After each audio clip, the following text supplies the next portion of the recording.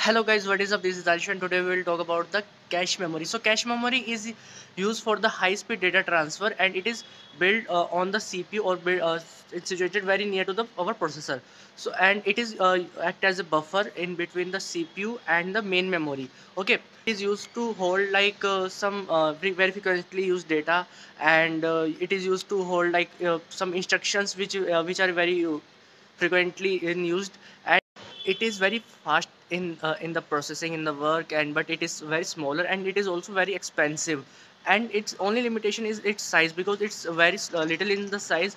So we can store very some amount of the data inside our cache memory. There are several type of the cache memories like L1, L2, L3, multi-level instructions cache and the data cache memory. So this is about the cache memory.